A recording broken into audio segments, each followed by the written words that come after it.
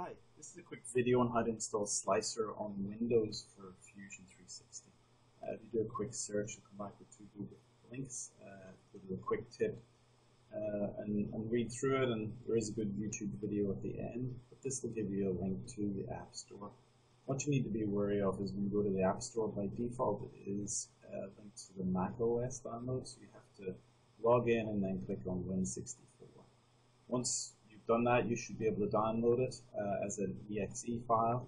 And then when you're inside of Fusion 360, you go to Make 3D Print, and then come and select on Custom Utility, and then go and search on the executable. It will actually launch a extraction to the Autodesk folder.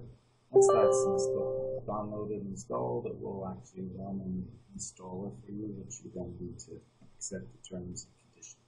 So once Slicer is installed, you'll see it now shows up under the Make command. So if you click on Slice and then select your object, it will kick off Slicer, and ultimately you'll accept terms and conditions, and it will be installed.